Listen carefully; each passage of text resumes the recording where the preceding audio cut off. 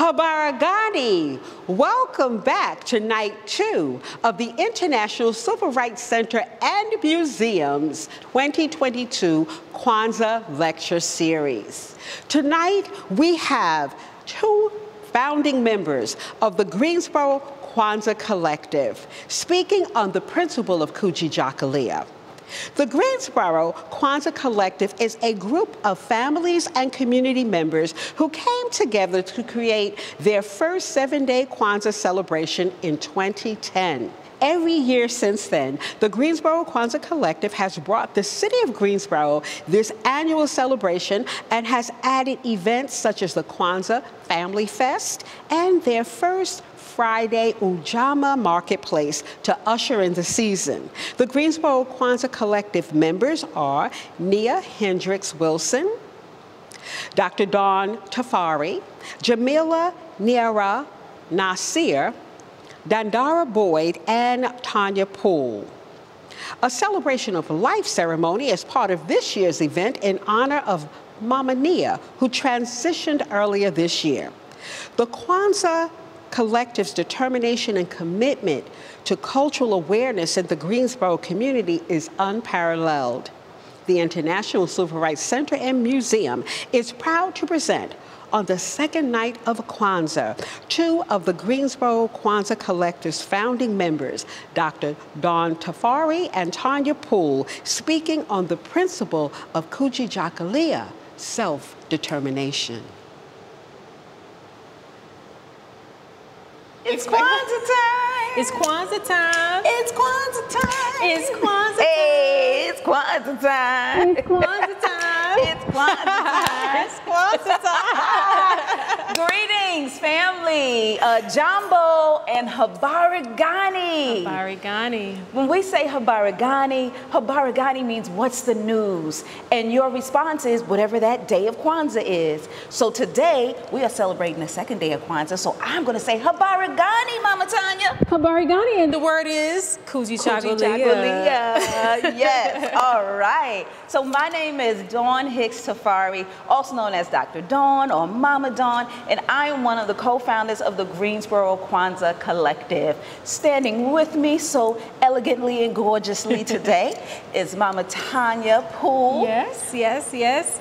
Greetings, I'm Mama Tonya Poole. Most of you know me by that name, also known as Anki Ma'at, which is a new name, which kind of ties into Kujichagulia, self-determination, but we'll get into that in a second. Right. Not with us today is another one of our co-founders and our dear, recently departed sister, Lee Esther Niangela Hendricks Wilson, also known as Oset Siat Egun, also known as Iya Omi Ire. And so we stand here today in her honor as a new ancestor blessing us and watching us and standing with us. She's with us here today. Sure. Also, another co-founder is Mama J, also known as, her name is Jamila Niara Nasir, and Mama Dandara Boyd. So we are the Kwanzaa Collective, the Greensboro Kwanzaa Collective, and we're so happy to talk with you today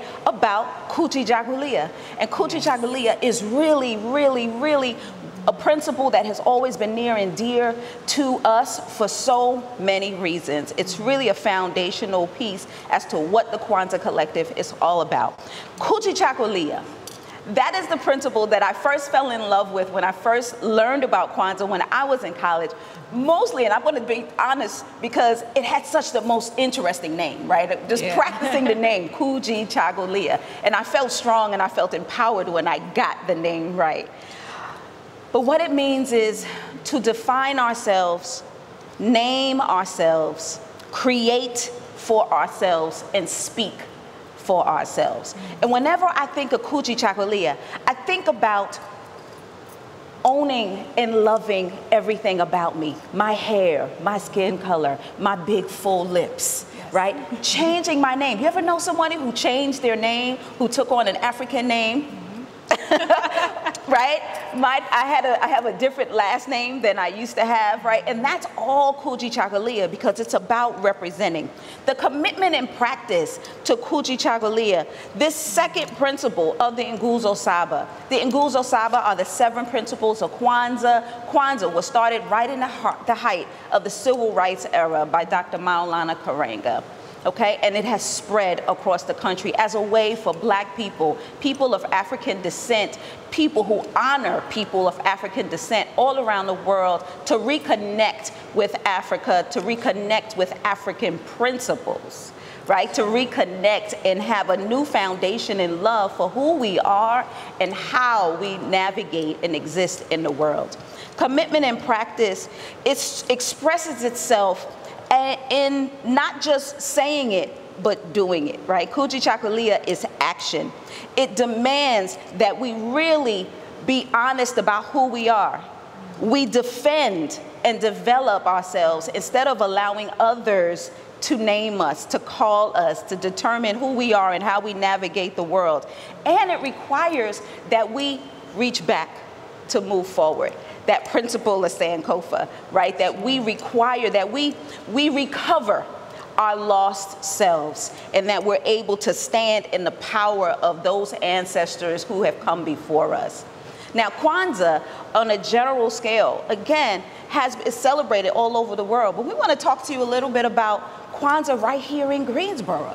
Yes, yes, yes. So Greensboro has a huge Kwanzaa history. As a native of Greensboro, and I believe I'm the only member of the Greensboro Kwanzaa Collective who is native to Greensboro, born and raised here.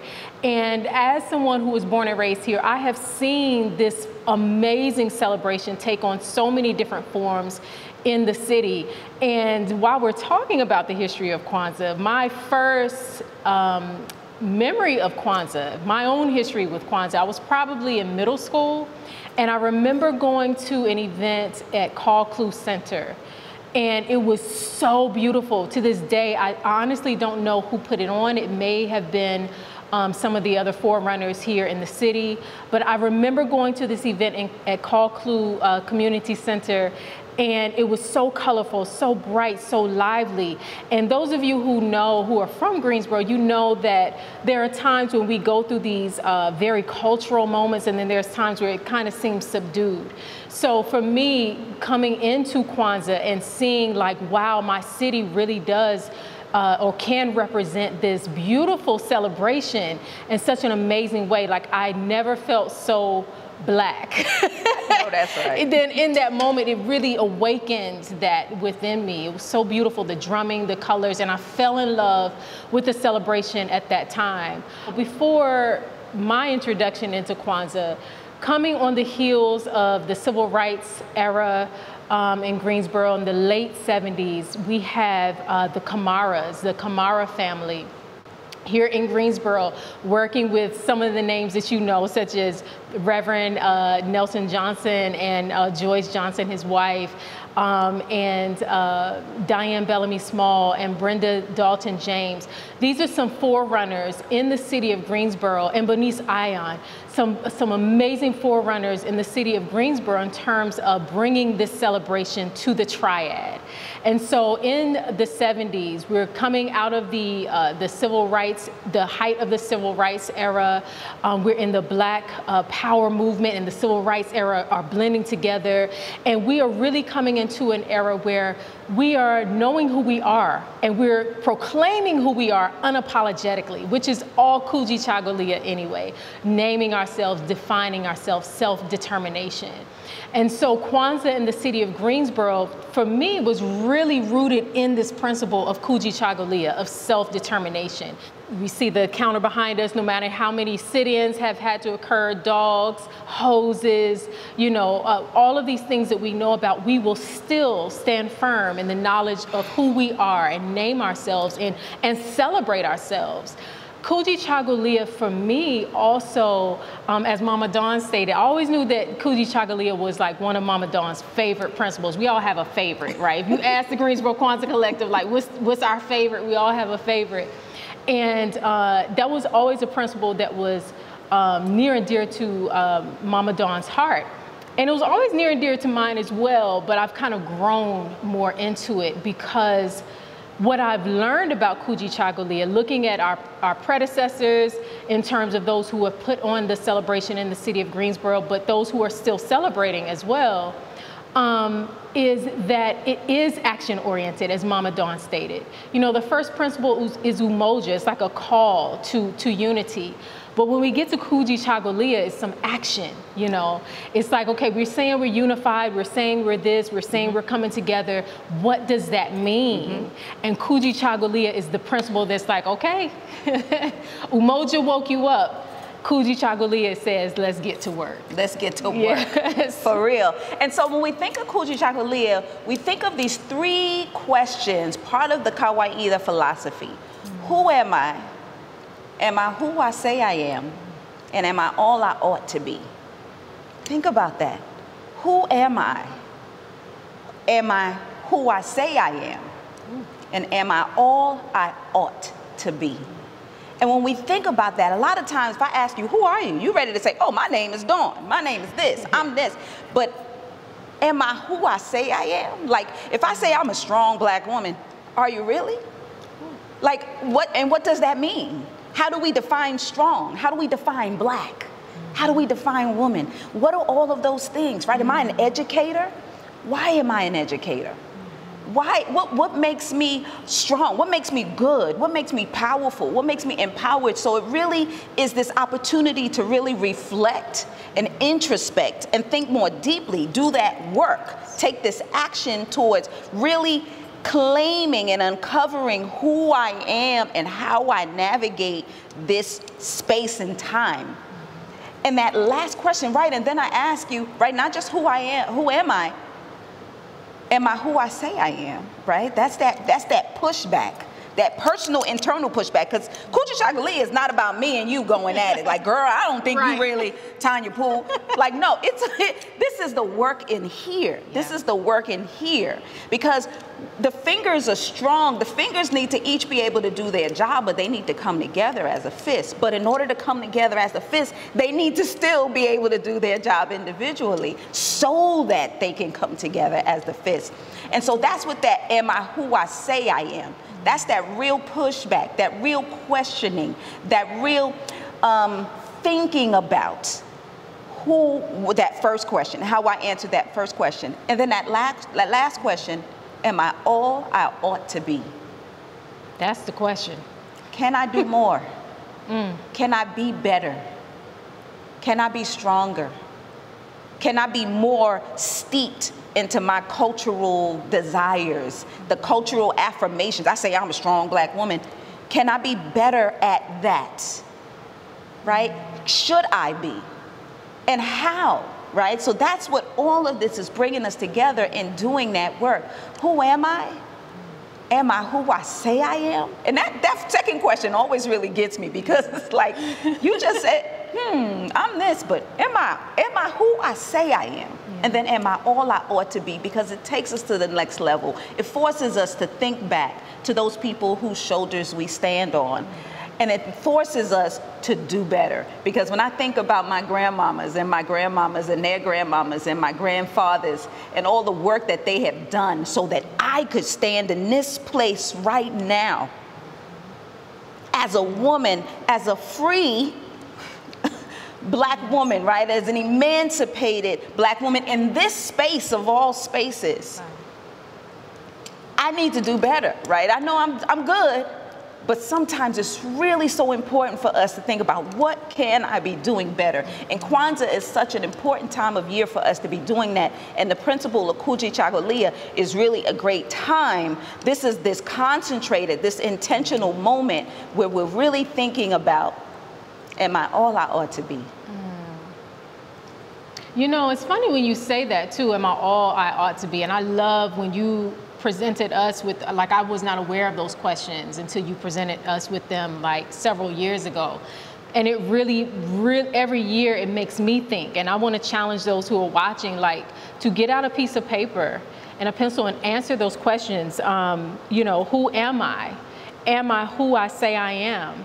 And am I all I ought to be. Ooh, that last one is the one that gets me, because I'm like, ooh, it's always a little bit more, you know, that, and I think about it too in terms of, because we do live in a society that is very driven. Like, what are you doing today? What did you cross everything off of your to-do list? How productive are you?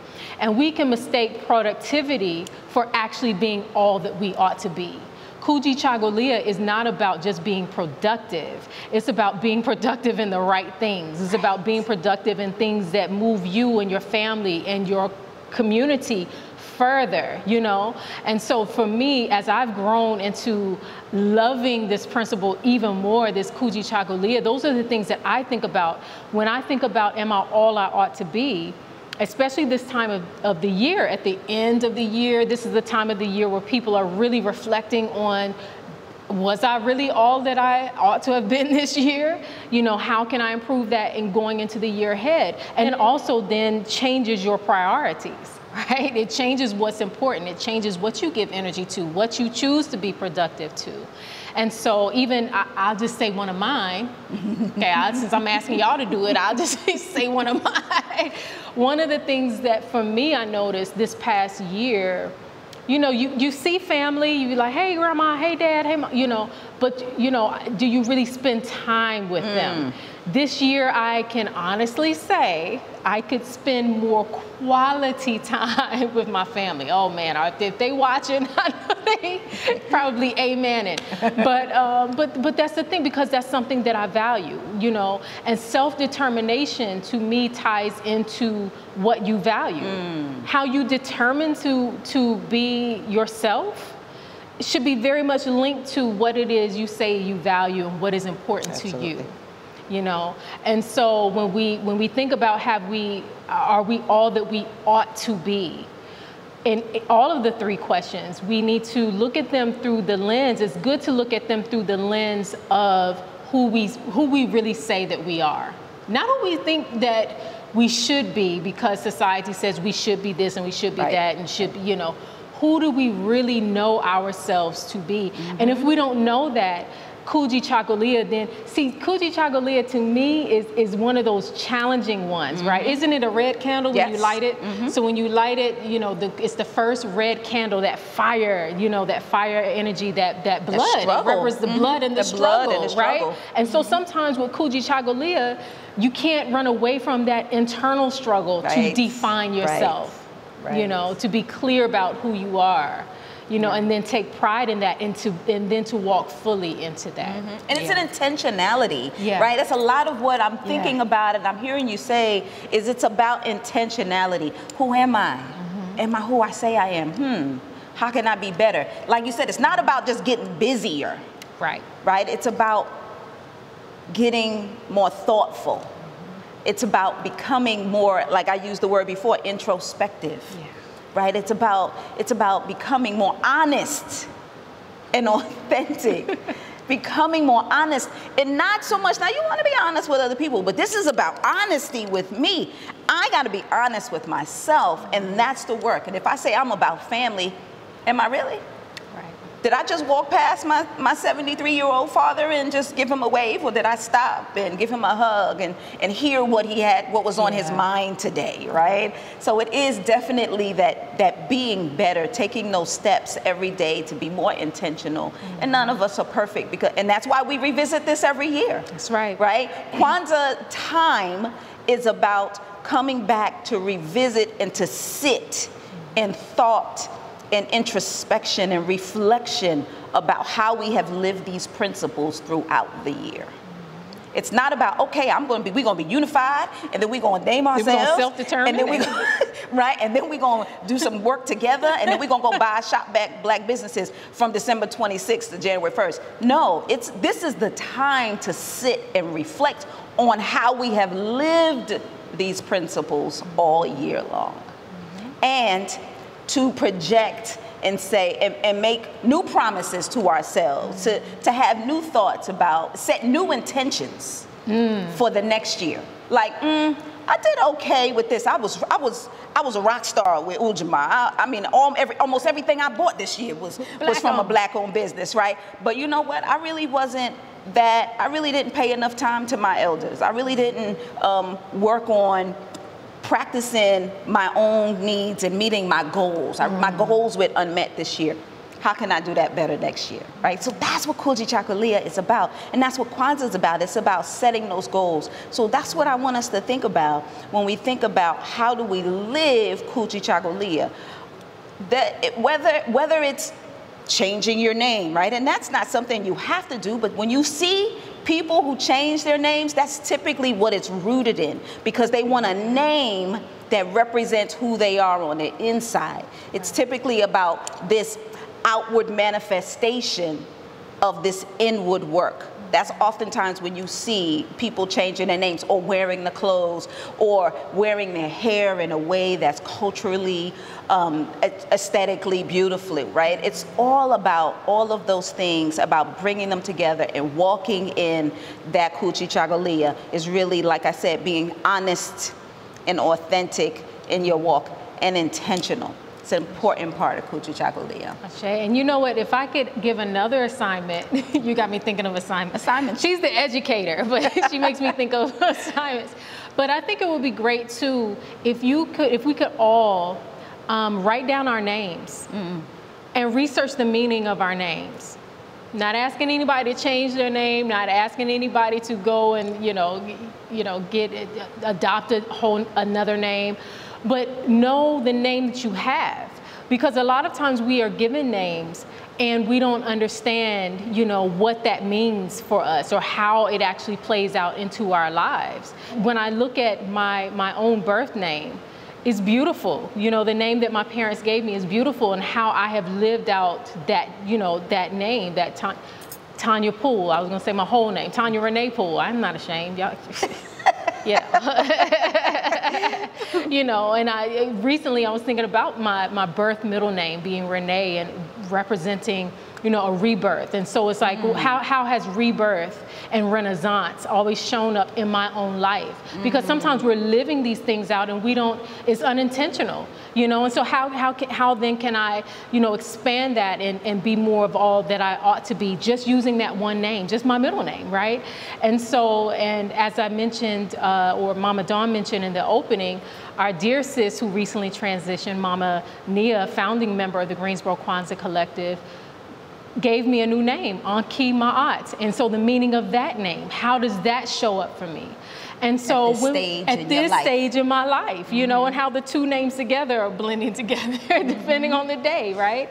And so I challenge us all, because Kujichagulia for me is a challenging principle, meaning it challenges, it's confronting. It's confronting. It's like when you hold a mirror up to your face and it's like, ooh, that's what I look like. Kujichagulia is not one of those, shy away from kind of principles. It's a in your face principle. And so I challenge us all to write down our names, do research. What does your first name mean? How does that show up in your life? If you have a middle name, what does that mean? How have you lived that out, even subconsciously, without even realizing that is what you were doing? And then how can you expand it into be all that you ought to be, right? Just using your name. See, we don't have to be complicated in these challenges. Use what you already have to live Kujichagulia. And that, when we think about Kwanzaa, all the principles coming together, it makes me think about Imani, because Kujichagulia, this work on looking at who you are and the name you have, it made me think about Imani, right? Because Imani is about faith in our ancestors, faith in our parents, our teachers. You have to believe that the name that your people gave to you upon your entry into this earth is meaningful. So when I talk about taking on a new name, that's not something that people I know do willy-nilly, because you need to really think about the name that you have. And like you said, why was that name given to you? Why did your parents choose that name for you? What does it mean to them? Sometimes it's really important. Sometimes you need to talk to your elders and say, why did you give this name to me? Right? As you're doing that work.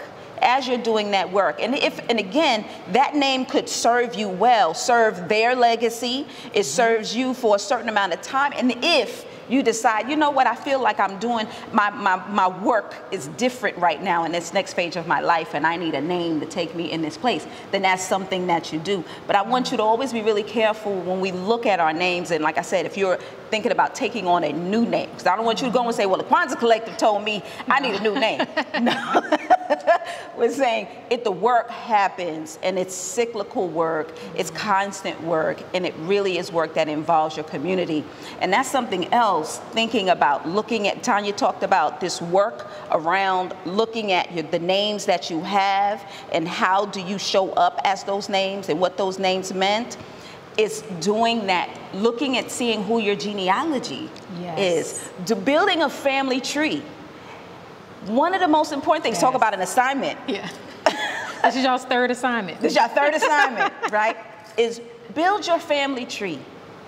You know, be able to sit down and name, if not by memory, at least on paper, your parents, their parents, their parents, their parents, and their parents. Go back as far as you can. For African descendant people in this country, that's not always easy, right? Because it typically stops somewhere in the 1800s because of this whole plantation foolishness, right? But go back as far as you can. Do that work, because I'm telling you, this is so empowered to be able to call their names. It's so empowered when you can start collecting photographs of them. And you know what's so empowering too? When you see yourself doing something and you think that you're the anomaly in your family, and when you do that family tree, you do that family work, you realize like, oh wow, great-great-grandma was, you know, was a teacher too, or was, you know, was a seamstress as well, or, you know, it's so many things that you'll discover about yourself, and it actually will inspire and empower your Kujichagulia, because you get shown enough self-determined when you realize you're not alone in what you can do, you know, when you know that you're not the only one, when you know that you are not the anomaly, but that you do have ancestors who have come before you, whose blood runs through your veins, who have endowed you with these gifts. Endowed you with these gifts. Yes. And then you're living out your purpose, you're living out their legacy, and it's all in this faith and honoring who they are, who they wanted you to be, right? Which ties into who you are and who you ought to be, right? It's part of that legacy. Who you ought to be is part of the legacy. It's part of what they have passed down to you. So today, Kujichagulia is December 27th. On December 30th, which is the day we celebrate Nia, the principal Nia, meaning purpose, we are also going to be celebrating our Nia, our Mama Nia, one of the founding members of the Greensboro Kwanzaa Collective. So that is the celebration of her life on Thursday, December 30th. That's 3 days from now. On Saturday, 4 days from now, on the 31st of December, we're going to be hosting our Kwanzaa Family Fest. And this is our second Kwanzaa Family Fest. Greensboro Kwanzaa Collective has been celebrating since 2010, so this is our 13th Kwanzaa celebration. But we'll have our Kwanzaa Family Fest, which is a day of fun, interactive activities. You're going to get a 90-minute workshop on how to create a family tree, which is going to be awesome. There'll be workshops on setting goals for teens moving into transitioning into adulthood. There'll be arts and crafts. There'll be workshops on making healthy snacks for your family. There'll be African dance classes, an African drum class. There's going to be some poetry writing workshops as well. So it's going to be a really exciting day. And then then there's going to be the opportunity just to hang out and play some old-fashioned games like double dutch and jacks and things like that. So it's going to be really fun. And then we're going to end the day. So that's from 10 to 3 on Saturday the 31st. And then at 3, we're going to start with our Kwanzaa celebration, where we're going to be lighting the candles. And this will all take place at Bethel AME Church here in Greensboro. So if you want to join us in practicing and living and hearing more about some of these principles or all of the principles, come join us. Yes, yes, yes. We are super excited. We know that a lot of you wanted to come out and celebrate with us this year. You know, it's been a challenging year for a lot of people, including the Greensboro Kwanzaa Collective. As Mama Dawn stated, I don't want to say lost, but our dear sis, Mama Nia, has transitioned. And so this is our first Kwanzaa without her physically present. I think this year is a year for us to not only celebrate Kwanzaa, but celebrate us getting to this point in the year together and celebrating each other.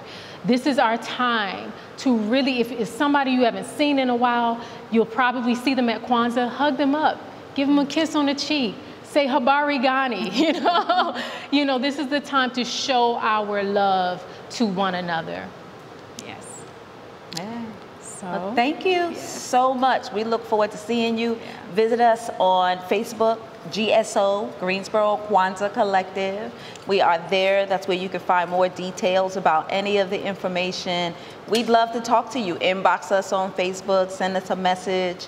Our phone number and all of the information is there. So, and it's a public page. So even if you don't have a Facebook account, you can visit us there. Greensboro Kwanzaa Collective. Thank you so much for giving us the time and the space to talk about Kujichagulia. It's a principle, again, that's near and dear to both of our hearts. And we look forward to continuing to celebrate Kwanzaa with you here at the amazing International Civil Rights Center and Museum. From our hearts and our homes to yours. habari gani? Habari gani. Kujichagulia. Kujichagulia. Harambe. All the words. I'm glad that you were here to hear Dr. Tafari and Tonya Poole this evening. I want you to know that those two dynamic speakers gave our audience a few assignments to take Kwanzaa into 365. But I'm going to say to you, if you're in the Greensboro area, please look for their events and the activities that they are offering to the public. We are so thankful to have you join us this evening, and we want you to come back again tomorrow evening to hear Kia Lene Coleman speaking on the principle of Ujima.